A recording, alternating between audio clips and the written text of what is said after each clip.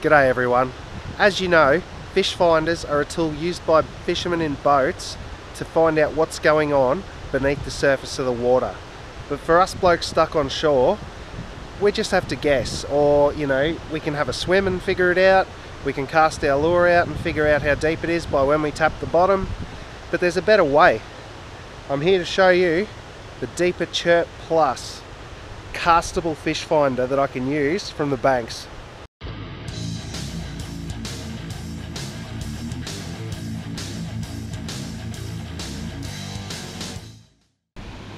Okay, so with Fishfinder clipped on, I've got my phone on my rod with this handy phone mount, which is also made by Deeper. Now that'll allow me to view the readout via Wi-Fi from the unit clipped onto the end of the line there. Right, so the first thing I'm going to do is get the unit into the water with a little cast there, and then open up the Deeper app on the phone here. There you go, connecting, and Deeper CHIRP Plus down the bottom there. You can see it's already starting to give me a few readings there. It is very shallow though. Now what I'm going to do is activate a screen recording thing for this phone, so you don't have to deal with the glare and everything, and that way I can give you a heads up display of what this looks like on the video. Alright, so screen should be recording. I'm going to start with a little cast over there, catch quite a few yellow belly, just casting a worm over to there. And you can see on the readout here, the unit's just over there in the water, and we're looking at 1 metre of water.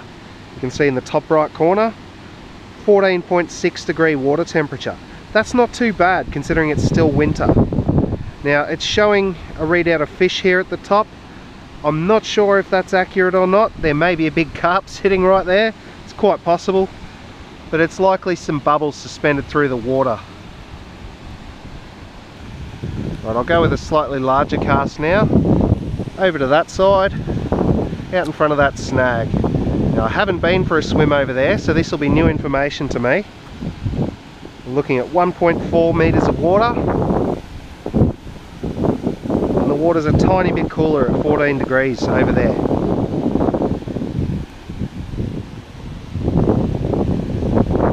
Now, as I bring this in slowly, it will update the readout as the unit comes across the top. So you got 1.2 metres. It is quite shallow here. I could literally just walk across here, I think, but this will tell me.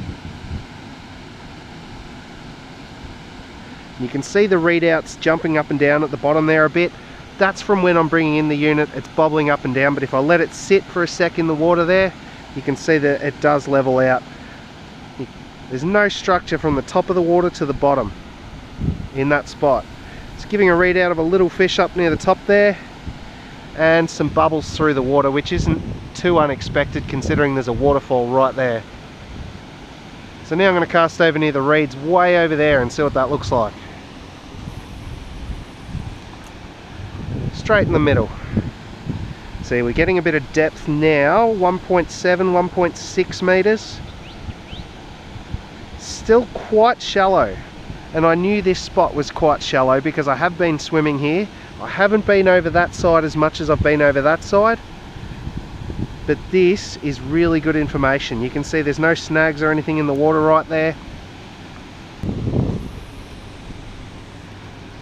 Straight over into that corner. What do we got over there? 1.9 metres. So that's looking quite a bit deeper than it is out in the middle here. Nice deep hole over in that corner, which makes sense because I've caught cod from that corner before on worms.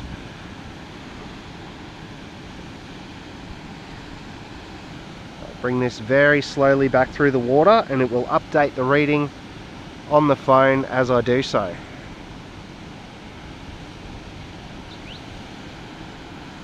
.6 metres there.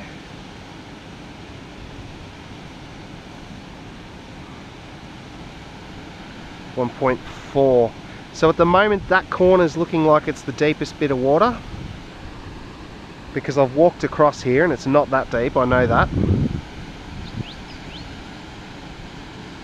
No real structure to speak of. Alright, let's have a cast over that direction. Right over there like that. And yep, 80 centimeters of water, not much at all. Okay, as I'm coming through the current, which runs through there to a small channel that way, you can see there's a lot of bubbles in the water. It's showing a readout of fish over there, but I do know that there's a big log that runs under there, and that's probably what it's picking up. Yeah, there, see that red line? That's showing the log under the water, which it's just come across now. So that's what structure looks like in the water. Now I want to try and go straight. Perfect.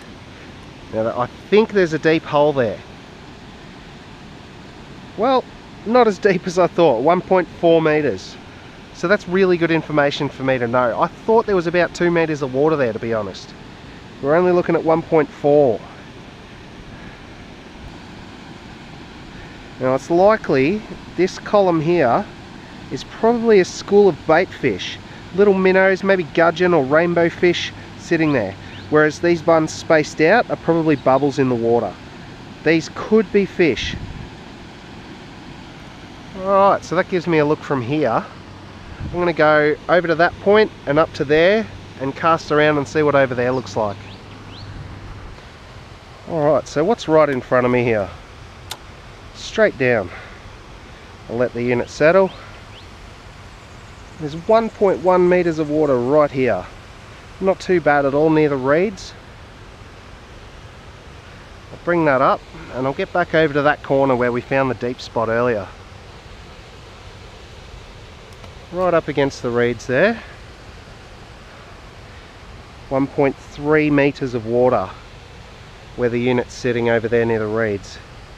So if I bring that back towards myself and past the reeds there, 1.5 meters, that's probably the hole I found before. 1.4, wow, that drops. Okay, so there's a big log sticking up in the water there. You can see that red coming up. I've just come across it, so there's a nice bit of structure there as well in that hole, which is lovely. Very good information to know. Let's go straight across here and bring it back this way and see what's in the middle there, because I don't think I've read that yet. 1.4 meters of water right there.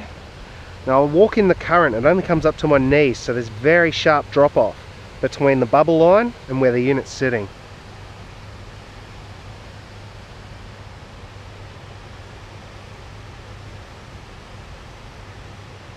Again, you can see fish notifications at the top there. That's more likely caused by the amount of oxygen and bubbles flowing through the water there because of the waterfall.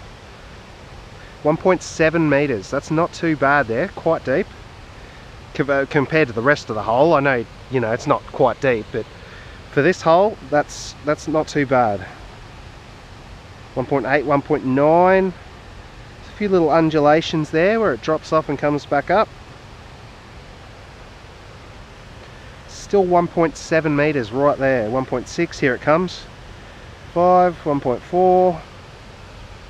So there's a nice hole here from there to over there.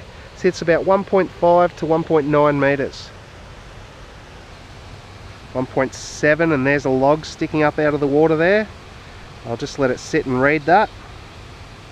Bit of structure floating above the bottom of the airspace, and you can see a fish notification there next to that log. That may or may not be a fish. It may be misreading part of the log, or there could be a native down there sitting next to the log, as they so much like to do. I've learned quite a lot throwing this around in one of my favourite fishing spots, and that can only mean one thing: better fishing. The more information I know about a fishing spot, the more likely I am to be able to catch a fish. Well, there you go guys, there's a very brief introduction to the Deeper CHIRP Plus. It's already changing the way I fish. It'll change the way you fish too.